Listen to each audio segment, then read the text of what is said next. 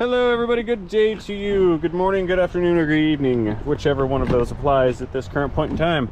We have ourselves a Dodge Ramicus 1500. I believe it is a 2011 model with 139,639 miles on the odometer. Starting the engine.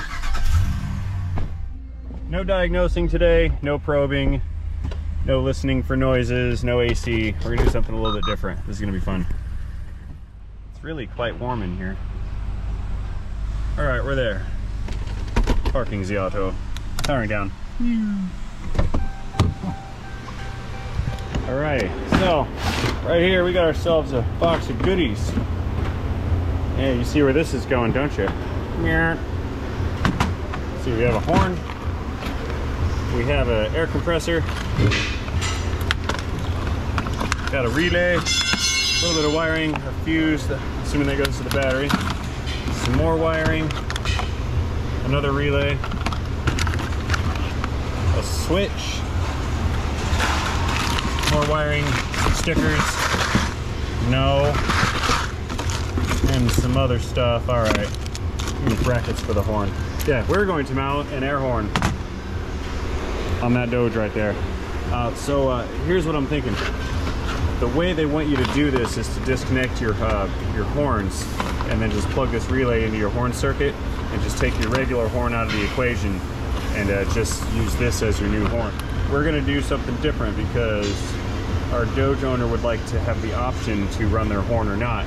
And we were going to run another switch inside of the cab to just actuate that switch, but that's boring. And you know, when you need a horn, you don't want to fumble around looking for a switch. So what I'm going to do is we're going to take this switch and another relay and wire it in so that this horn actuates off of the factory horn button on the steering wheel, and it will use the factory horn wiring. What this switch is going to do is activate and deactivate this relay, which is going to give permission for this horn to even become active. So basically I'm going to hook this horn up to the truck where the factory horn goes, but I'm going to be able to not use it with a switch, thus enabling the factory horn to always work, and then this horn to work sometimes on the factory horn button. That's the plan. I think I explained it better on the second time around. So let's get to it. First things first, we need to figure out where to mount this unit. Okie dokes, here at our Dodge, we find it is powered by a 5.7 liter Hemi V8, but we're not interested in that. Okay, so we have plenty of space behind the grill. I think I'd like to mount it here somewhere if I can get away with it. So let's go ahead and pop this grill out of here and then figure out where to set this horn up. 10 millimeter. I think there are just 4 bolts and some clips to hold all this together. Yeah, whoa. Jumped right out at me.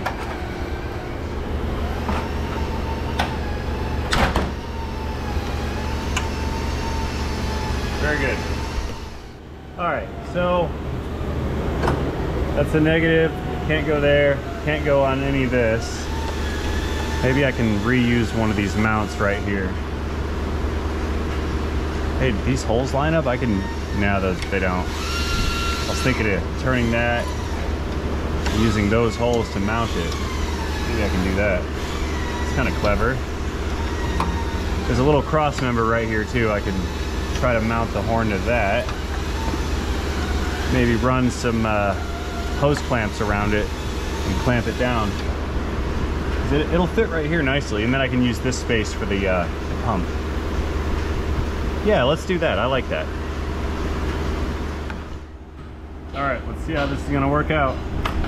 Now you can see here there's like this this raised area in the stamping on this piece, which means if I were to try to mount this flat, it can rock either way, and we don't want that. We want it to favor this side so it clears the AC condenser and does not rub a hole in it. So I need to take up some of that space, and I'll do that just with a random bolt.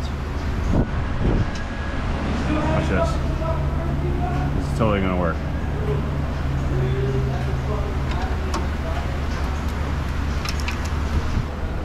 Like I said, I'm gonna secure this with hose clamps.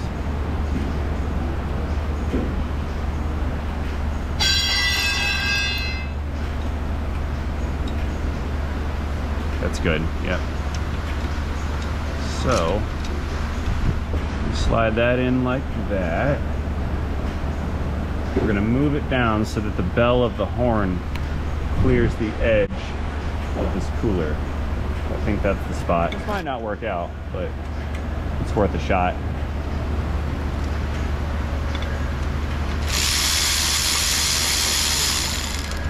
Ideally, I would like to just run self-tapping screws into something solid to mount this, but I don't have a large enough, flat enough surface to do that with, so we're doing the hose clamp method.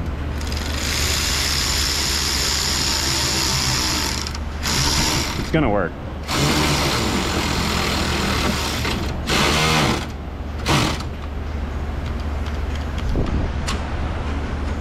Reload.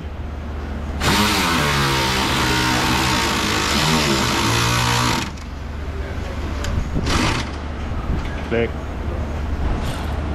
Oh, it's not sitting flat just because that screw. I want to readjust that. That displeases me.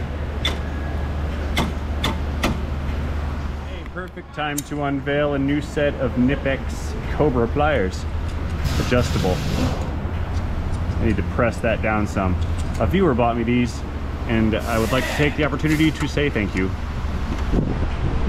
So do you guys call them Knipex or Knipex? Because I've heard people pronounce the K, and I'm not entirely certain that that's accurate.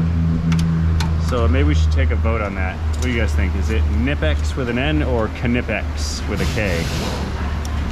You tell me.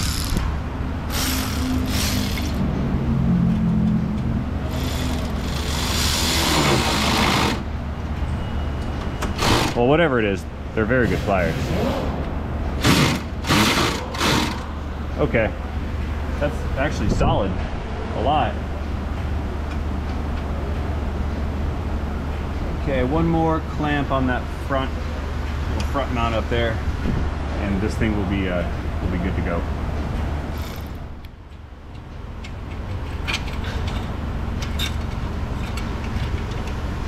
And now you see what I've done here. Oh, not with my arm in the way.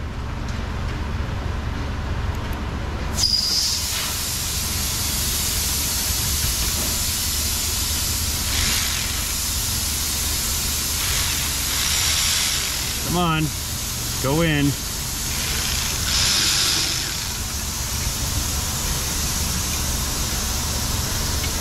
Bear with me, fellas.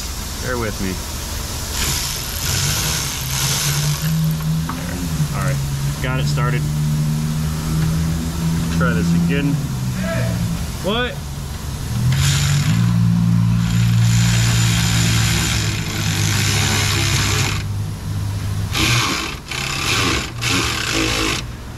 Click. That's good. Okay, so I've got the compressor here, and the way that it mounts is off of this little guy right here, this little tab or whatever, notch. This is the discharge pipe, which connects to the hose right here.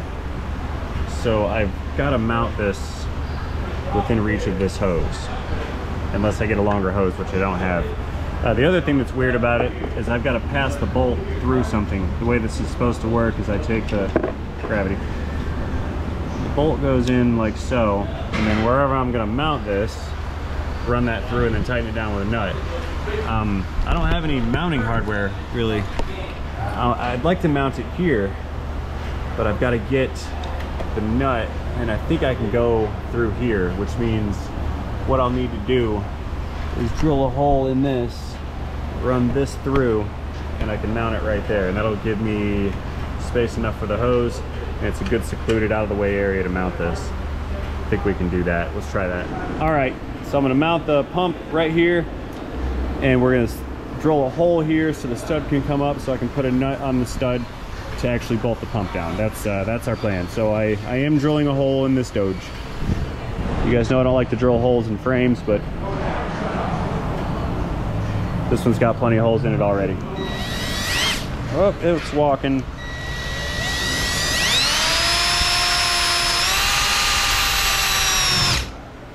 Let's make sure there's no wires there. We're good.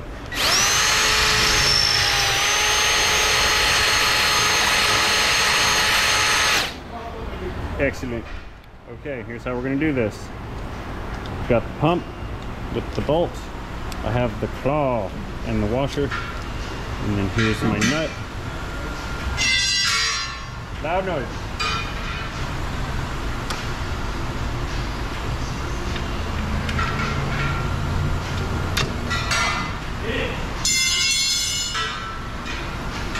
Put our washer on. Release.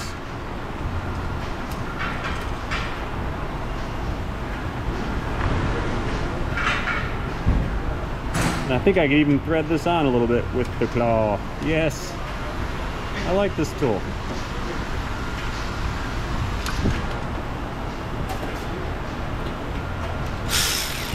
Let's tighten this thing down.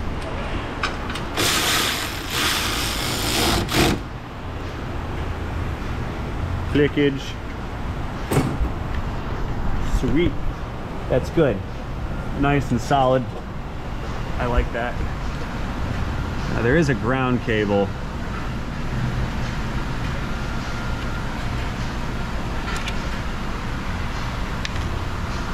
There is a ground wire here. I think I'll just ground that right over there. That'll work. The real question is the hose going to reach? Oh, it does. Close, but it reaches.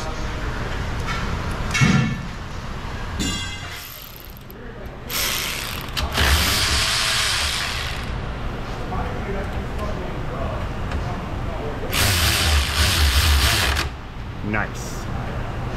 Click. All right, that's good. I accept this. I'm looking to mount the relay now. Now the yellow wire, that's the load wire that is supposed to power the pump, but I don't want to put it down here because I think it'll get water in it and just get ruined. So I think I'd like to put it maybe over here. There's another relay I need to run. I can fit that right here, I think. And then I've got access to the power supply. So let me drill some holes in this and I can bolt this relay and its bracket to this plastic right here. I can see behind this, there's no wires I'm going to poke a hole through. So now we need to go in with the low profile hole drilling device. It's actually a carbide bit, but it'll work on plastic.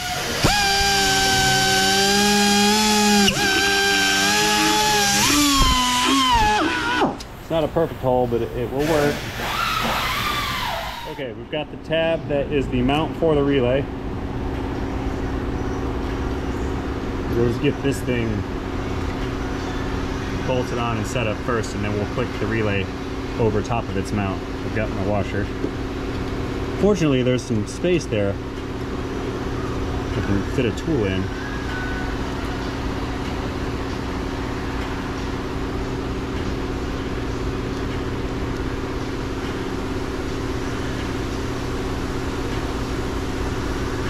There we go.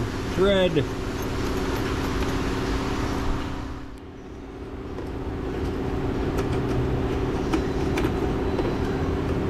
Come here, nut. There.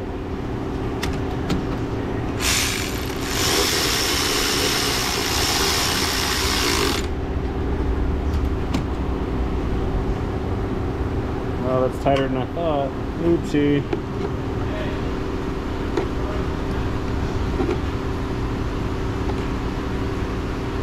There we go. This will work. I'll just finish it off like this.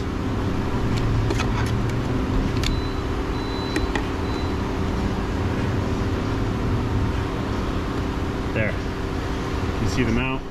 All right. So now the relay can clip onto that mount. Perfect fit. Okay. Now we can attach the power wire and the fuse to a 12-volt source, and I choose this one right here. You can't see. There's one. We're going to use that one.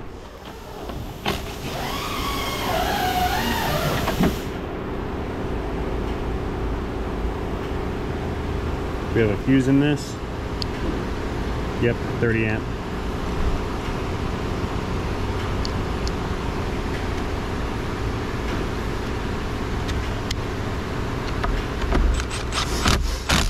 Click. I need to move that so the lid closes.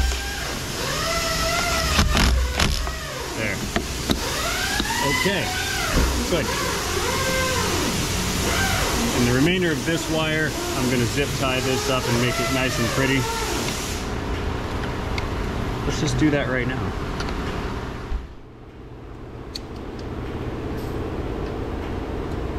Around the cable, and we'll just tie up this bunch and the fuse to the battery cable, and everything will be secure.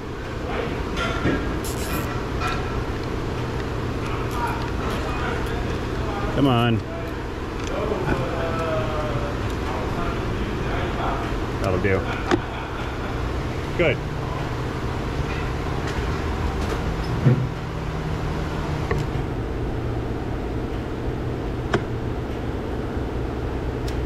Nice and tight.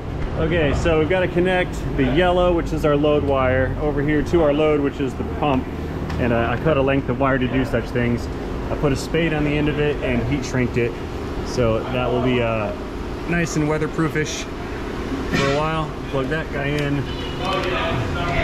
So we'll plug this guy in, and then I'm going to run this wire with this loom. I'm not going to put it inside of it, but I'm going to run it along this loom right here over there to that yellow wire, and then I'll make the connection over there. Okay, a couple zip ties later and some correct wire routing, and this is in good shape. Okay, now I need to connect my load wire to my load wire extension that I made. Let's chop this guy off.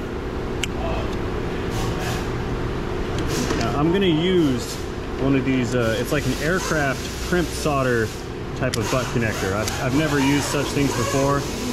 I've had a couple viewers send me these to experiment with. If I do it wrong, I'm sorry, I just don't know. Maybe I'll do better the next one. I'm not sure how this is going to work out. I may have to cut them off and try again. This is the device in question. It's a heat shrink type of deal.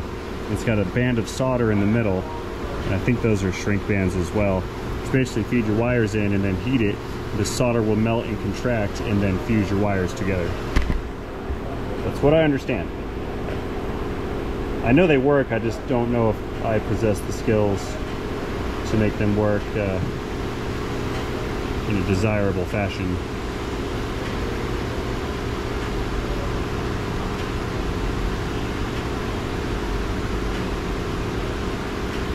Which we shall see.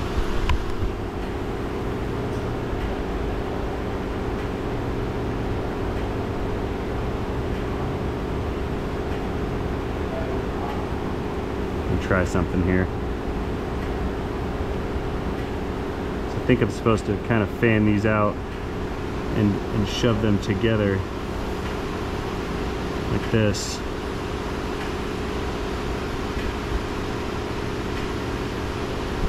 I may have to use a larger connector. Yeah, I need a bigger connector. Okay, I will try the medium blue. Let's do this again. Let's go through it.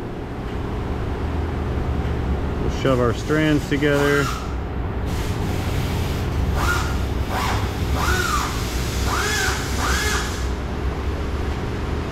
Is this gonna work, you guys? Am I doing it right? Yeah, that's it. Need to put a twist on them.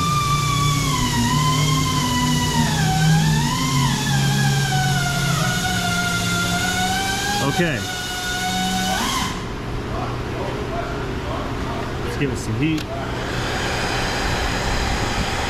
Is it gonna work?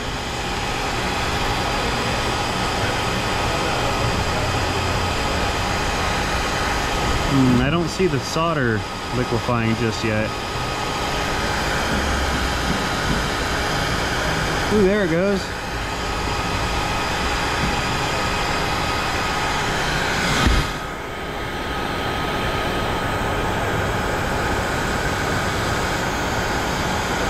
My light died.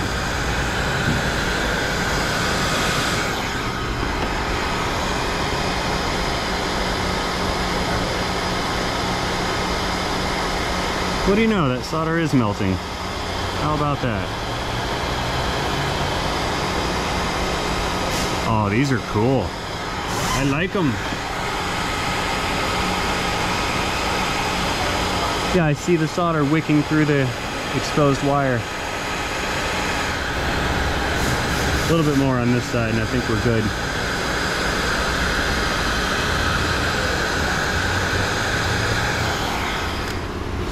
Sweet. These are nice. It's my new favorite. They take a while to complete and it's a little painstaking, but it's a nice connector.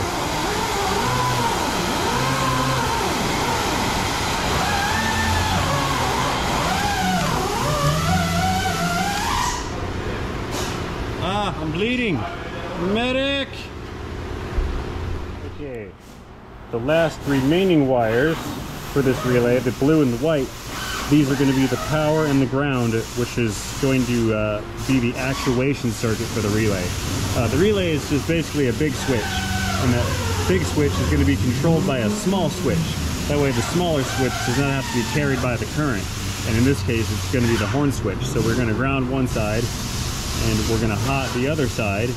That's going to close the switch inside of the relay, and then that's going to take the power from the relay's power supply, send it over to the load line, and then actuate whatever load we've decided to use, whether it be horns or lights or air compressors or whatever.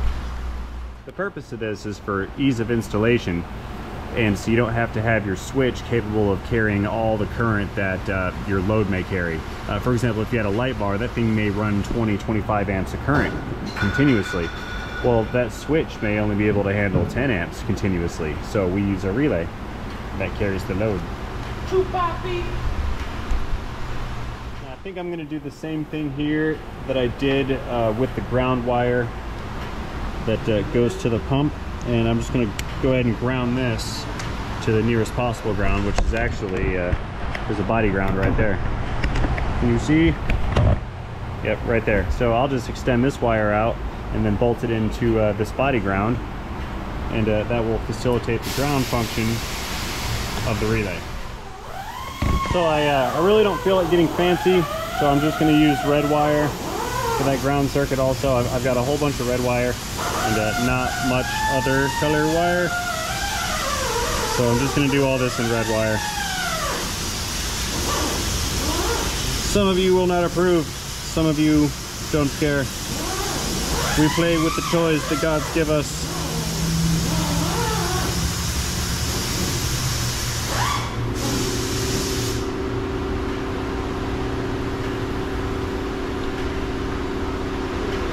More steam.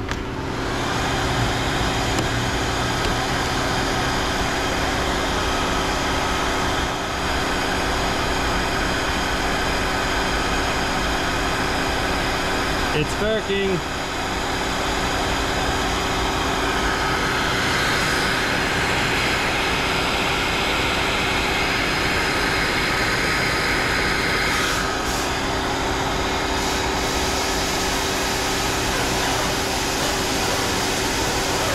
Oh, I just saw the solder flow. There it goes. This is awesome.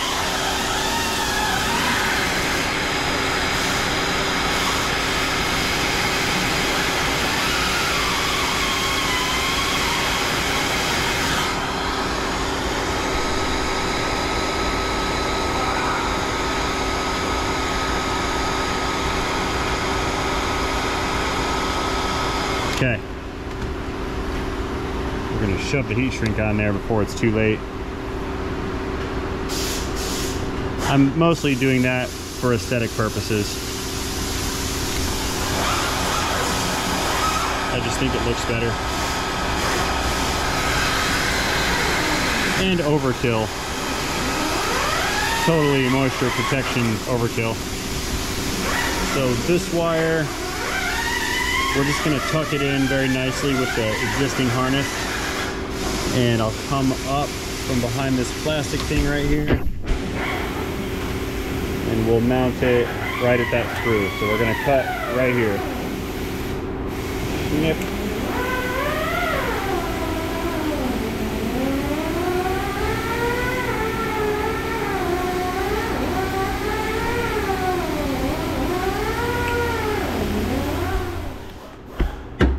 Lumens. All right, let us make our terminal, or terminate at the end of this wire rather, so we can ground the relay.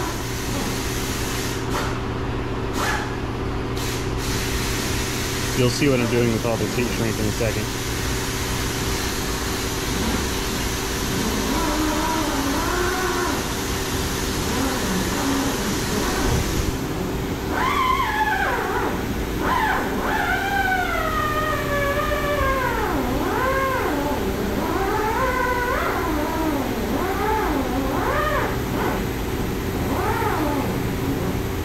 Just like that. Perfect.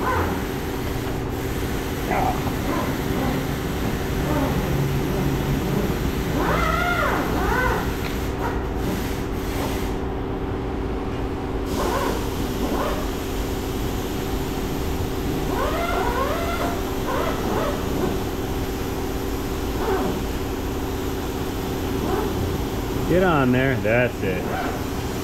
See what I've done? Very clean look.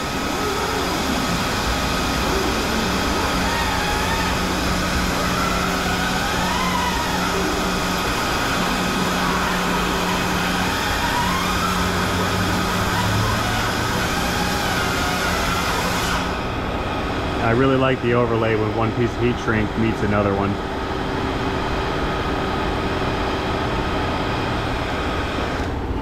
Very good.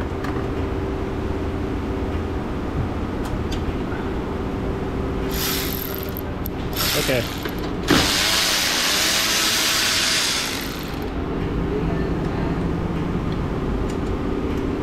Question is, do I want to go in front or behind?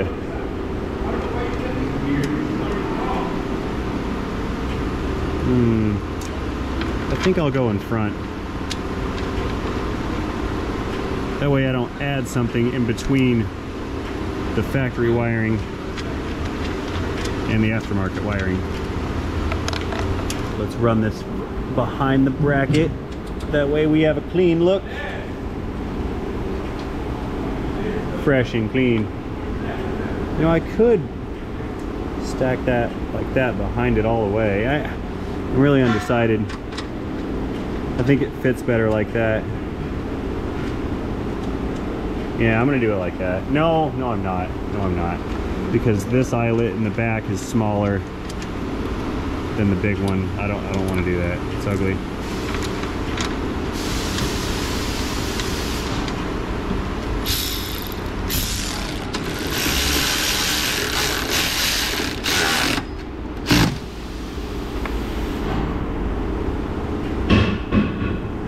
Okay, that's good.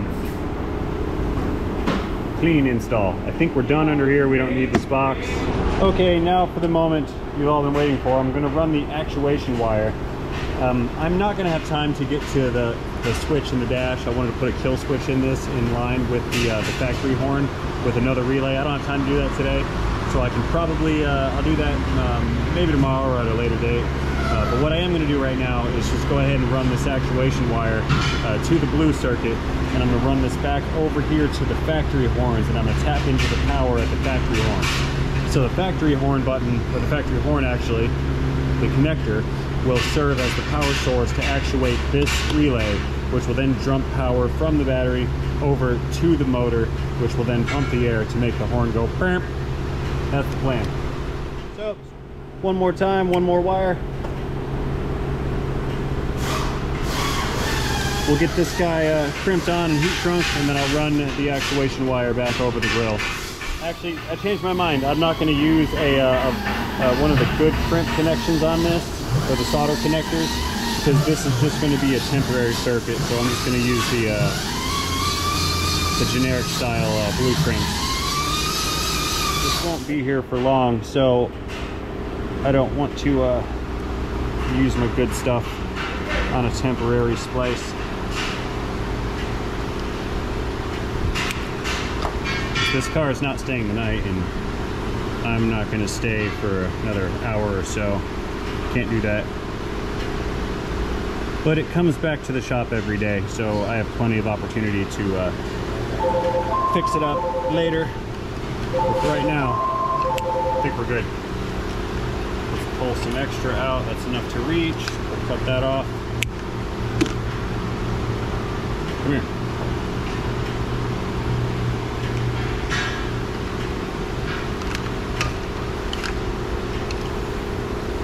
And I'll just follow that other red wire that I ran. Do-do-do-do-do.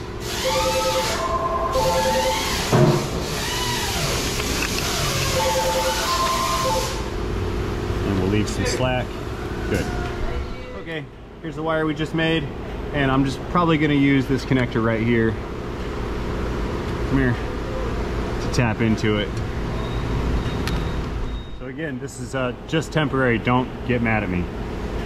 But I've got a kind of a special case wire connector right here. I used to install the breathalyzer machines for the court system, and the machines had to be tapped into the main wiring harness to the ignition, and these are the connectors that they gave us. But there was always a couple extras, so I saved them. Okay, that's in. And then on the other side of it, we've just got a little needle that's going to pierce the wire, and then this will clamp down on the other side of it, and it'll make a circuit connection. Now, assuming that black is ground and this blue is the power wire, let's just go ahead and do that right now. And yeah, I can reseal this later. It's just a temporary little pokey poke. Okay, I believe that connection is made. Let's just plug this horn back in. I'll zip tie these up and out of the way temporarily. Let's see here. Yeah, that's good. Sorry, I was talking with a zip tie in my mouth. Bad manners. Okay, let's go hit the button, see what it does. You guys stay right here and listen.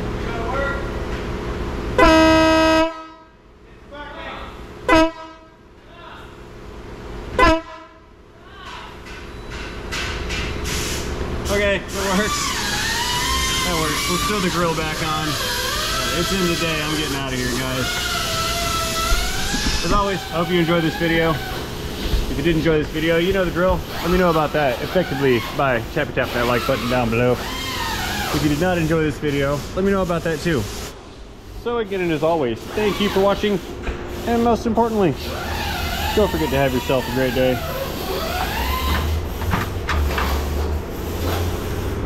Get in there. Click. 2 clicks, here we go. See you guys later. All done. See you later, Doge.